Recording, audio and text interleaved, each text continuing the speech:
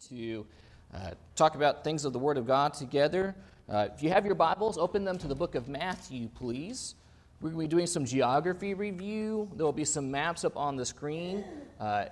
If you have a workbook, you can open up to page 175. We're on lesson 44. This is a review of the geography of the Gospels. We're focusing in Matthew specifically, looking at a couple of events that take place in Matthew. And so if you have, I guess I'll say two things. If you have a Bible that has maps, you might see if in the back you have a map that says something like Palestine during the life of Christ. Like I said, there'll be maps up on the screen, but they may be somewhat small. The Bibles in the pew in front of you, we're about to find out together, I'm guessing don't have maps, but maybe they do. They do. So you can look up one of the maps in the back of the Bibles in the pew in front of you if you would like one. Has Holy Land in the time of Jesus. So maybe a little bit of Bible gymnastics today as we're going back and forth between that map and the book of Matthew. But that might help you as you can see some things maybe a little bit closer, a little bit more clearly as we'll talk about some things that happen geographically, where Jesus does some of his teaching, where the events in Jesus' life take place, specifically in Matthew. You could do this in any of the Gospels, go through and look for locations, cities, rivers, other bodies of waters, stuff like that, and try to figure out where these things are located to have a better idea of where these things take place. But before we get into that, we'll do some review of our time periods, and we'll have a word of prayer before we get into some of that. So I see people are settling in. You're finding your maps. You're finding Matthew. That's all very good. Let's review our 17 time periods. And before we start kind of getting into the chant of the repetition of them, some things in our lesson this morning will relate to the first two time periods in particular, or really the first three, before the flood, and the scattering of the people. So a very pop quiz here this morning. What are some of our major biblical events, and who are some of our major biblical characters from the before the flood time period? Adam and Eve, some of our major characters. Cain and Abel, Seth. So what are some events that take place during this time period before the flood? The first sin. Before that, creation is kind of a big one that's in there. Cain and Abel are big characters. The story of when Cain murders Abel is part of that. Kathy just recently went over that in her class with the kids back there, and all I can ever get out of Noah, I said, Noah, what did Cain do to Abel? He was sad. Which I guess it is a sad story, but not quite the full specific. But if you ask him, and if he actually is social enough to talk to you, I bet that's all he'll just say, sad. Which it is, but not quite the in-depth detail. Let's move to that second time period there, the flood time period. What major event happens in the flood time period? Tracy's raising his hand. Very good, the flood. All right, who are some of our major people from the flood? Noah, Noah's sons, so we've got 4 people there. And then all the wives, that many. I added an extra person there. There you go. So you have a total of 8 main people from within that section. Lots of other people, too, that are part of that story, but not necessarily named within all of that. And then the scattering of the people, what's our kind of major story within there? Tower of Babel is part of that. Tower of Babel is going to be part of that. Kind of within that, I include Genesis 10 and 11 if I'm going to do some mental breakdown. And that's arbitrary in a sense of it's just references. These are not hard lines that God has given us in how we divide Scripture. This is just things that may help us in retaining or keeping anchor points in our memory. So not really specific people mentioned in there, but there are lots of specific people mentioned through those genealogies of chapter 10 and chapter 11 of Genesis. But again, I'm doing all that with you now because there's going to be some things in our sermon this morning that relate to these 3 time periods, so you all get the extra bonus of having a little bit of priming the pump before we get to that. Let's pick up with period number 4, and we'll work through them together in reviewing our 17 time periods of biblical history. We have before the flood, the scattering of the people, number 4, patriarchs, number 5, the Exodus, number 6, wandering in the wilderness, number 7, invasion and conquest of the land, number 8, Judges, number 9, united kingdom. Number 10, divided kingdom. Number 11, Judah alone. Number 12, captivity. Number 13, return from captivity. Number 14, very good. Number 15, life of Christ. 16 and 17, very good. All right. Corey's out here in our class this morning. Would you mind lead us in prayer before we get going? Holy Father in heaven, your soul will be in your presence this moment. Thanking you for the privilege and opportunity to come to study another portion of your word. We pray that you'll be with Jeff and as well as the other teachers of the hour, that they'll have remembrance of the things that they have prepared, that we would listen and be attentively and search the scriptures to make sure the things that are said there are true, that we may apply to our lives and better service to you. Help us to set aside the cares of the world, that we may concentrate on your word. We pray that you will watch over us, be with us, deliver us from the evil one, and forgive us when we fall short. In Jesus' holy name we pray. Amen. This morning's lesson, if you've already done lesson 44, is very much fill in the blank. There are 37 kind of fill in the blank geography related questions. And so if you've done the lesson, you've probably got a leg up some of these things. Some of these things you might know just recalling from memory, but otherwise there's going to be a question that comes up on the screen. We'll propose the question, look for audience participation in that, reveal the answer. It has a scripture, and unless there's something that's like you have a major comment or question, which I am more than welcome to welcome major comments and questions this morning, this will probably be somewhat of a quick-paced review this morning. This is more of a review lesson than, again, more of a content lesson like we've done some of in the past. And so just heads up, as if you're kind of like, we are moving this morning. But if you have major comments, major questions, I'm going to try to keep my eyes open. You can always try to get my attention. We can put those in as we need to. Before we get into that, there is an introduction for this material, and I really like this introduction, particularly this opening paragraph sentence. Take special note that every event in Jesus' life took place somewhere. He goes on to say, sometimes the exact location is not given, but more often it is. And think about that the gospel writers took the time to say, Jesus was here and this happened. They could have just said a long time ago in a galaxy far, far away, and then just thrown in content of things that took place. Here's a guy who once upon a time told a story. Once upon a time, this guy died, and then he rose from the dead. But the gospel writers constantly are talking about real places and real people and where Jesus is going as he's doing these things. And as we've talked about throughout this class, while some of these sites may have been lost through geology and archaeology so far, we have not found them, and we may never find some of these cities or locations.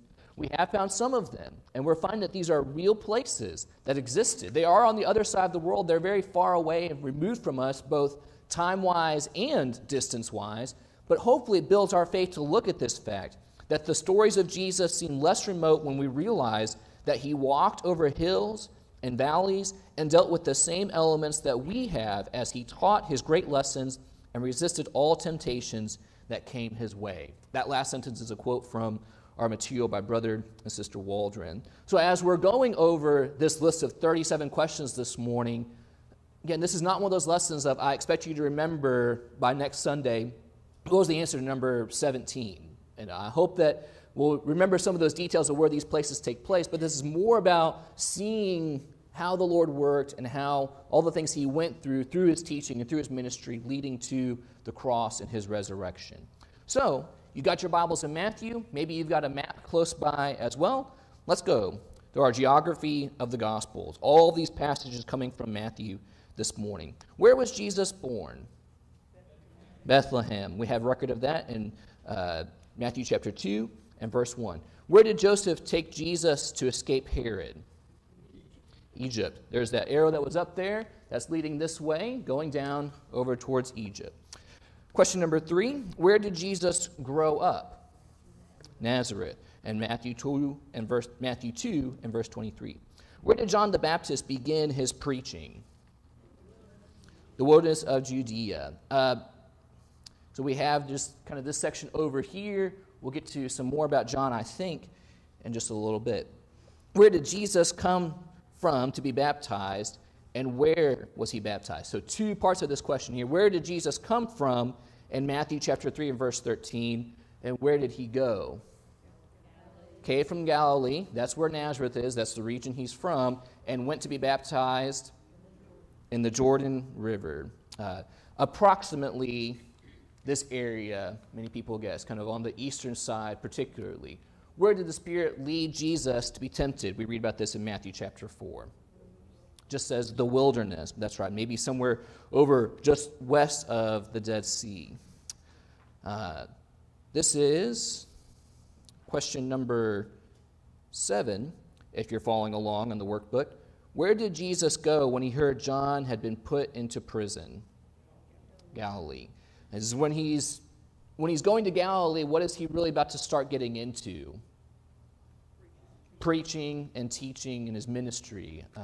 Mark has a very short introduction of this. Matthew's given a little bit more details leading up to it, but I think most of the gospel writers record that John's been arrested, and they'll come back to that detail later, but Jesus is getting into his ministry now, taking up the same message, including the fact that I'm the one that we've been talking about. Miss Rebecca? Going back to Jesus being baptized in the Jordan River, people will ask me, why was Jesus baptized? He had no sin, and John's baptism was for repentance of sin unto salvation.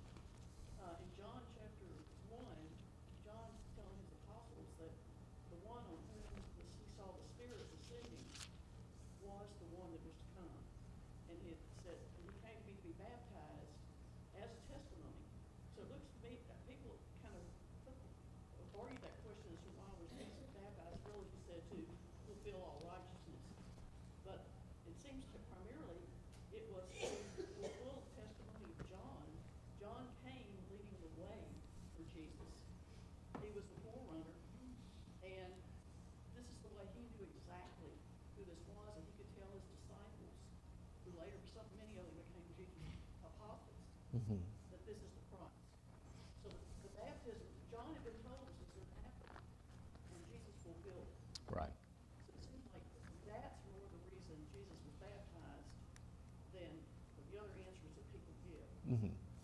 Miss Rebecca making kind of a content point, in case you didn't get a chance to hear, about Jesus' baptism that we talked about just a second ago, and the fact that John, in John chapter 1, it's very clear that this is helping John the baptizer see that Jesus is the one who's receiving the Spirit of God. The Spirit of God, it talks about descending in that form of a dove there.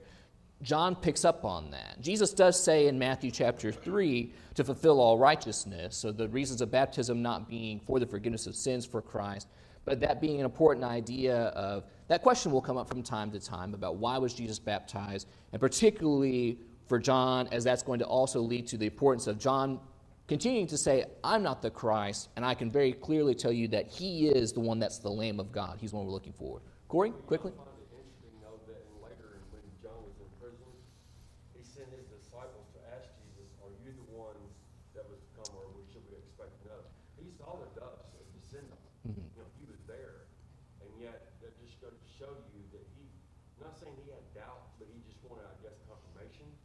Yeah, I'm not really... I found that kind of interesting, that he still would have questions, even though Jesus' disciples, they had questions, are you the one, when are you going to restore Israel? Right. All these things they saw, the proof that was there, and yet they still wondered. Yeah. Which, we can, as having the full revelation of Scripture, we might look back and say, how could you wonder that? Right. But there's lots of people who still wonder about things today, even like that too. Let's keep going. This is question number 8. Capernaum was in the borders of what 2 tribal territories? Zebulun and Naphtali. We're in Matthew chapter 4 and verse 13. You can see that, in fact, you can probably find it on your map, but this area here, if you can think about your 12 tribes allotment map, which is a different one, but that being kind of up here, north of where Judah, Ephraim, Manasseh, kind of in this area would be as well. Peter, Andrew, and James and John made their living on fishing where? What body of water? The Sea of Galilee. Very good. Next question. Jesus' fame spread throughout where? And I think that there's a couple of answers to this question, number 10. So where all is Jesus finding his fame spread if you go to Matthew 4 and verse 24. Syria, and I think that this one's going to go out into some other ones. Multitudes following Jesus, as it talks about in Matthew 4:25. Galilee, the Decapolis, Jerusalem, Judea, and then beyond the Jordan. So you're seeing that Jesus' popularity is growing all over the place. Syria would be kind of the ruling territory as a whole. We've talked about, I don't think we've mentioned it specifically yet, but Capernaum kind of being Jesus's, I use the term home base throughout his ministry. A lot of times it seems like he goes back to Capernaum and kind of has a home there to a degree, even though he grew up in Nazareth. What's significant about Capernaum, where it lies as far as information spreading? Do we remember from our lesson last week? What's that, Glow? There are a couple of trade routes that head towards Damascus. So whether people are coming up from Jerusalem or whether they're following along the coast, maybe coming from more like Egypt or somewhere around there, as people would maybe be heading to Damascus or from Damascus, Capernaum's in that area. And so someone is heading to somewhere else, but they're in town, and they hear about this guy who's healing the sick and feeding multitudes. And whether that's just happened and they watched it, or whether they're just hearing the news about the guy who comes back here regularly, that's going to help information spread to places like this and other places throughout the world. Jesus commended the faith of a Roman centurion who was from Capernaum. I jumped the gun a little bit on that one. Here's question 12. We're in Matthew chapter 8 and verse 23 to give you a heads up. Where did Jesus stop the storms? The Sea of Galilee in Matthew chapter 8 there. Where did Jesus heal two demonics? In Matthew 8:28.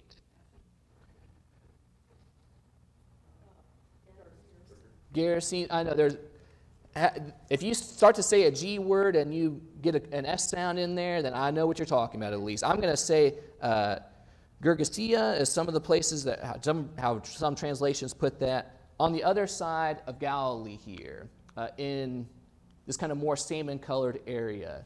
We'll get back to it maybe in this lesson, but it might be more of Mark.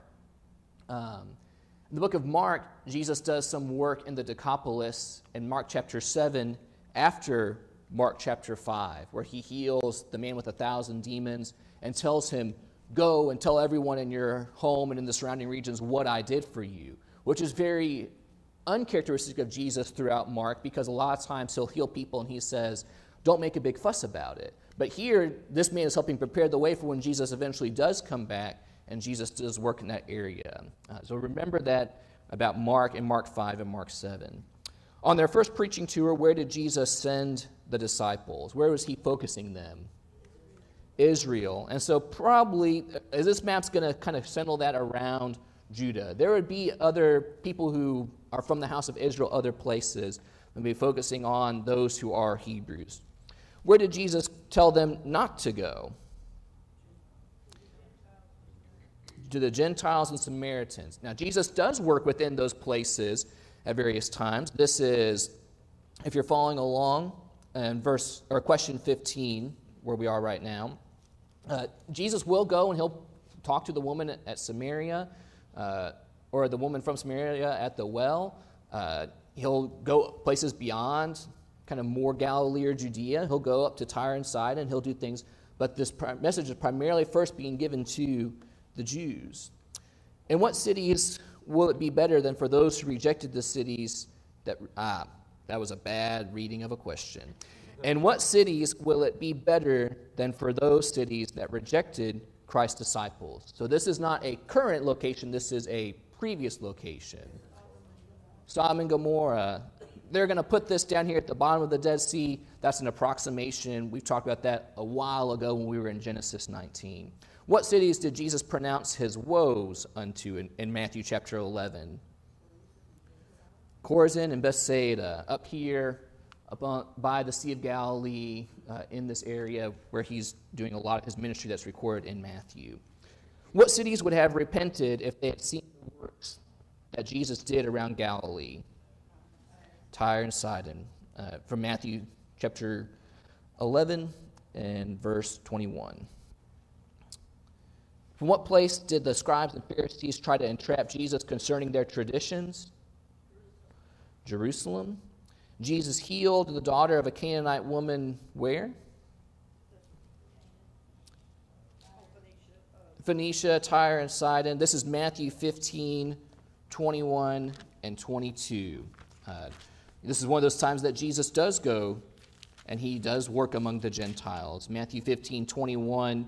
Jesus went away from there, withdrew to the district of Tyre and Sidon, maybe talking about after his confrontation with the Pharisees. And behold, a Canaanite woman from that region came. Have mercy on me, O Lord, Son of David, my daughter is severely oppressed by a demon. You remember some of that interaction back and forth.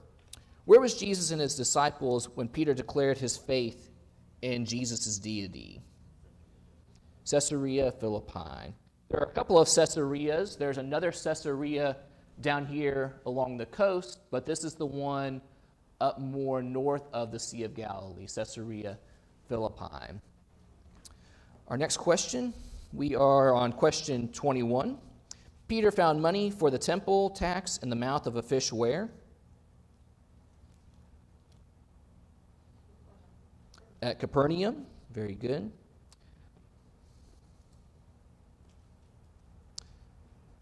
Catching up with myself here. Jesus departed from Galilee and went where in Matthew chapter 19? Judea. Matthew chapter 19, that statement, again, the fact that the gospel writers record where Jesus is going and what he is doing, Matthew 19:1 might just seem like a new chapter break to us, but there's something very significant that's going on in Matthew chapter 19 and verse 1. When Jesus is leaving Galilee and heading towards Jerusalem, and this is kind of asking you to tap into some knowledge of what Jesus has been talking to his disciples about in Matthew 16 and 18, and some in this chapter, and I think in a chapter to come as well.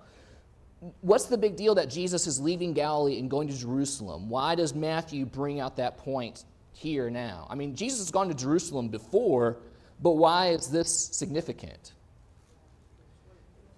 He's heading there to die. It's a big deal. All the gospel writers, or at least particularly Matthew, Mark, and Luke, somewhere in their gospels have he focuses on going to Jerusalem. And all the gospel writers spend a large chunk of their time focusing on Jesus' last week there. Think about Matthew 21. I'm jumping ahead a little bit here. Matthew 21 is the triumphal entry. Matthew 21 through Matthew 27 is all 1 week of Jesus' life. And a lot of that is even just a few days of Jesus' life there, focusing on that final week leading up from his entry to Jerusalem to his crucifixion just outside Jerusalem. Mark does that as well with Mark chapter 11 through Mark chapter 15. Luke does that around chapter 19, chapter 20 through chapter 23. There's this big focus on Jesus after he's been teaching his disciples, I'm going to Jerusalem to die. The gospel writers are trying to say, hello, reader, he's leaving Galilee and he's going to Jerusalem because he's doing what the Father asked him to do. This is what it's all been leading up to. And so, I'm jumping ahead from there. He's going towards Judea, beyond the Jordan, heading towards Jerusalem because he's going there to fulfill the Father's work of going to the cross. This is, I think we're on the second page of our material. If you've got a workbook, page 176 now. On the way to Jerusalem, Jesus healed 2 blind men near what city? Jericho. And then the question in the workbook has he traveled towards Jerusalem. That's as we were talking about just a moment ago. Jesus rode on a donkey from where to where? From that triumphal entry in Matthew 21, where does he start and where does he go? Bethphage to the Mount of Olives near Jerusalem. So again, this is one of those points of if you've got your Life of Christ map, you want to take a second to look at that. This circle covers Bethphage and Jerusalem and Mount of Olives kind of all together. But I think right around here, you're going to have Bethphage, that's Jerusalem, that's Mount of Olives. I'm like barely moving my laser pointer, but maybe you can see some of that. And remember, as Jesus is traveling, he's traveling over hills and mountains. This is not he just called an Uber, popped in 7 minutes down the road, and then he was there. And he's having to walk all of these places. And just stop and think about that too. The fact that we've seen Jesus here, we've seen Jesus up here. He's gone up to Tyre and Sidon. He's been over here with his disciples. He's had to cross rivers. He's been out on seas. He's been up and over hills. He's been through valleys and wildernesses and cities. We're seeing Jesus going places and doing things. We're appreciating where he is and the things he'd have to go through along the way. Jesus was said to be a prophet of where? When people saw Jesus, they didn't necessarily call him the Messiah, but at question 26, people would say, this is Jesus, the prophet of Nazareth of Galilee. There's a lot of thought of, hey, here's that prophet, maybe just like any other teacher, or, this is somewhat unique because God's been quiet for quite a while. And so they're like, John's been a prophet. Here's this guy who's a prophet. And they recognize him about being from Nazareth of Galilee. We talked about this a little bit last week, too, how many Jesuses would there have been during Jesus' day? Not our Lord, but how many people have had the name Jesus? Probably several. Probably many people have had that. And so, again, the gospel writers are not just saying Jesus went to the cross or Jesus did this. A lot of times it's Jesus of Nazareth. Because particularly for their audience, when they're reading this, they might be like, I've got a cousin named Jesus, and I don't think we're talking about him. They're identifying who this guy is and where he is from. And while we may not think much of Nazareth, even as they tended to not think much of Nazareth, it's helpful for us to see and, again, identify. They're giving us details to show credibility and reliability of their message. Let me catch up with some answers up here. This is question number 27. Jesus spent the first night of the last week before his death in what village? Bethany, in Matthew 21 and verse 17. On what city did Jesus pronounce that they killed the prophets? Jerusalem. Where was Jesus when he predicted the destruction of the temple? The Mount of Olives. This is another thing that we talked about last week. The Mount of Olives is just east of Jerusalem here. So if you've got your map, you can probably see that just east, a little bit northeast of Jerusalem.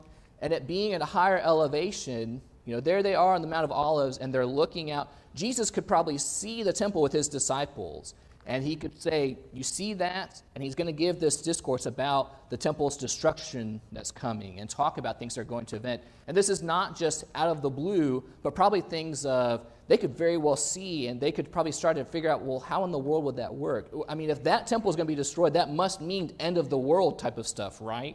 As they're thinking about. And that's why there's some of those. Is Jesus talking about the destruction of Jerusalem? Is he talking about the final judgment? Is it a mixture of both? We're not going down that rabbit hole this morning, but you can see why he's bringing up that topic here and now. Question number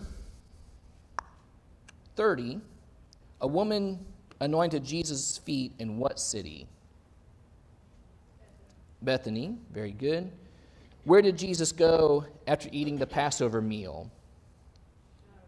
To the Mount of Olives, to a particular place called Gethsemane, is what we're looking for here, a garden there in Matthew 26. Where did Jesus say he would meet his disciples after his resurrection? Galilee.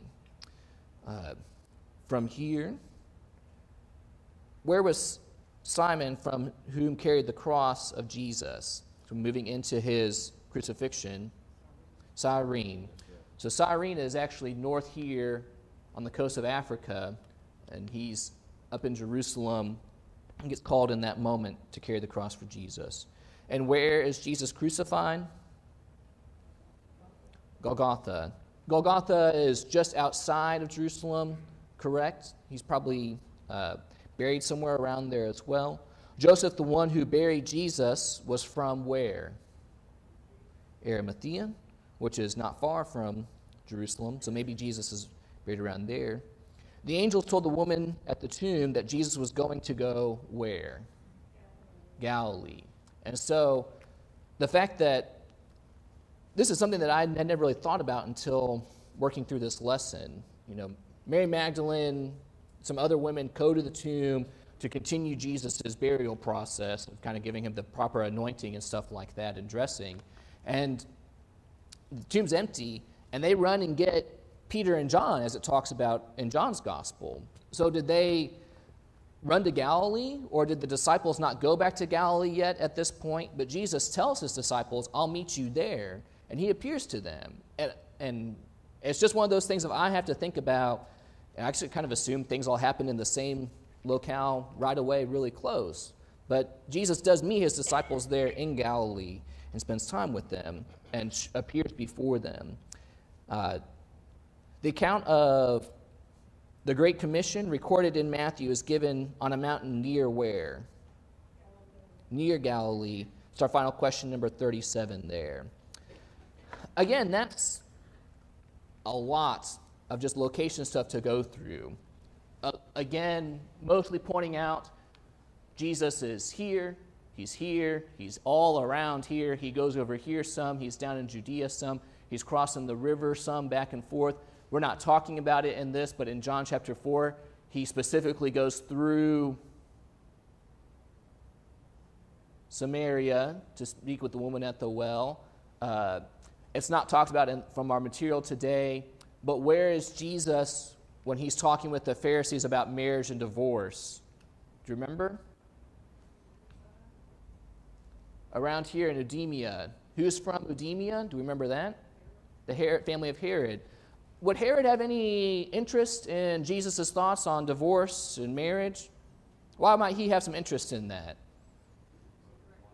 Because he's divorced, and he took his brother's wife. And we've talked about their family and just the interesting uncles marrying nieces and people marrying their brothers' former wives or taking wives.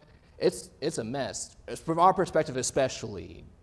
But that's interesting to remember that when the Pharisees asked Jesus that question, it's not just they're trying to get a hot take issue. They're trying to get a hot take issue, especially on someone who might have some authority to do something about Jesus. You know, if Herod gets upset about that, he might arrest Jesus too. But that doesn't happen in that. But that helps us to give some more tension and conflict when we realize where these things take place. We've got a couple of kind of review questions that are from the PowerPoint here that are just about reminders of some major events about where things happened without maps. Before I get there, comments or questions about things that happened in Jesus' ministry. Mr. Beckham?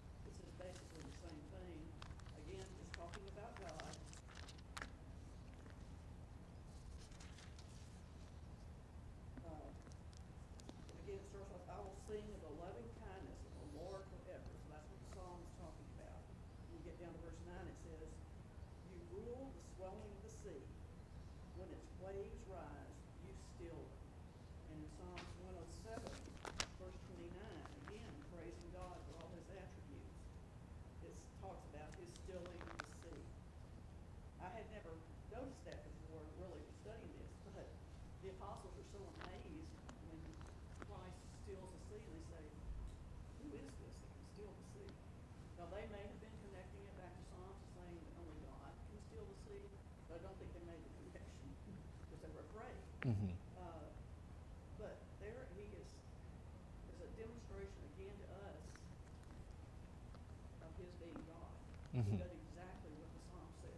God only could do. So to pick up a couple of things what Miss Rebecca said in case you didn't hear that, there are some things in the Psalms that talk about God. So, for example, I'm still in Psalm 89. I might ask you to turn to Psalm 89 and verse 9. This psalm is speaking of God and says, just in verse 1, setting the scene, I will sing of the steadfast love of the Lord forever. With my mouth I will make known your faithfulness to all generations. So there's praise being directed to God through this psalm. And through this psalm, there's mentioned in verse 9, you rule the raging of the sea. When its waves rise, you still them. Now, it's a song, so maybe it's a poetic license in here, but then you see Jesus literally doing that, and you have to think, well, the only person we ever know or we've ever talked about doing that is God himself. And so the apostles are there on the boat in Matthew 8 and in Mark chapter 4, 5, somewhere around there, and in Luke chapter 8 as well. And the question is, Jesus says, be still, and it's not like after an hour the storm rolls out. It's gone. It's done. There's calm. It's not even there's a after effect. It's over. And there's this question of who can do this. And maybe in their mind is, well, I know, Psalm 89 used to top the charts, and I remember singing along with that one. And it tells us that God stills the water. But that's hard to process and internalize, maybe it seems, because they're afraid in that moment. Now, we're told to have that proper fear of God, but I don't think this is the fear that they're talking about there at that time. But there are things that we read through Scripture, again, in our Old Testaments, that we read about them, we read about attributes of God, and we see them being applied to Jesus. You can see that about things that people say, or the prophets talk about, the one who's going to heal the sick, he's going to heal the blind, and the deaf will, or the deaf will hear, the mute will speak, those kinds of things. And here's Jesus doing this over and over and over and over again, and it's just like something is being pointed out here in this moment. And so we can see things about Jesus through the Old Testament, which is a very, if not the only reason, it should be a great motivator for us to read our Old Testaments to know and to understand more about Christ as well. Corey? I find it interesting. It says that blessed are those who have seen and believed. And now he's talking about like the apostles, disciples, and all this. But more blessed are those who have not yet seen but still believe. When we read stories like him calming the sea, could you imagine making that connection from Psalms to this, knowing who you're in the presence of, and I don't know how, I would just be terrified. I mean, it's knowing the awe and reverence of who he is, and that's just a scary thought to me. I mean, how could they have really felt? Mm-hmm. Absolutely. I mean, it's to see those things, to see what Jesus did, and to understand that people saw what Jesus did, and even that alone was not evidence for some. Some people watched him raise Lazarus from the dead, and rather than saying, you are the Son of God, they said, hey, I think this guy might actually be the Son of God, let's kill him, essentially, in those moments, rather than putting their faith in him. Let's get a couple of these review questions. So these are things maybe from Matthew, maybe outside, just some events that happened in the life and ministry of Jesus. Do you remember where Jesus' first miracle is performed? Particularly, I'm thinking about in John chapter 2, John records the first sign he's going to reference, the first of 7. Where does that take place? Cana. Cana of Galilee. We don't have our maps up anymore. Jesus pronounced judgment on these 3 cities. Chorazin, I'm going to throw up all 3, Bethsaida, and Capernaum as well. This is a body of water that Jesus walked on at the Sea of Galilee. Remember that? This is more of the event than the place. Caesarea Philippi was the site of what event that would unfold at Pentecost? So think more about Caesarea Philippi and what happened at Caesarea Philippi we talked about a moment ago. Peter's confession that you are the Christ, the Son of God. And that being brought up here as well. We have, this is being the boyhood home of Jesus, Nazareth. The woman at the well is from this city in Samaria, Sychar, very good. The country where Jesus taught on marriage, Perea, that place beyond the Jordan, that place would be, again, kind of more in Herod's territory. This is the birthplace of Jesus and David. Bethlehem. Lazarus was raised from the dead at this city, Bethany. And Jesus' conversation with Nicodemus happens in Jerusalem, and the Ascension, Mount of Olives. Very good. All right. That's all we have for our class this morning. I forgot to put the title slide for next week. We're done with the ministry of Jesus. Again, this being history and geography class, this is not a content lesson. We could spend years on the ministry of Jesus and continue to mine good things from that. And hopefully we continue to do that through lessons, through other classes. But continue to move forward, we're already getting into the book of Acts and seeing, okay, Jesus has come. He's done the work that his fathers wanted him to do. He's traveled all around Palestine and planted the seed, but now he's gone back to his father. What happens after that? The early church happens after that. And the early church is not just a Judea thing. It's a spreading all over the world kind of thing. And so next lesson covers Acts 1 through Acts 12 and just kind of getting things started. And then from there, we'll spend some time in some of Paul's journeys. And then in just a few lessons, we'll be done. And we'll be wrapping up with, I think we have 2 total review lessons here, a review of Acts, and then we'll do a big review overall as we'll finish up. But that's all our class for today. You've got an extra 2 minutes and 20 seconds to be done, to converse with one another and get ready for our worship service. Will begin in just a few minutes. Thank you all for your participation and comments this morning.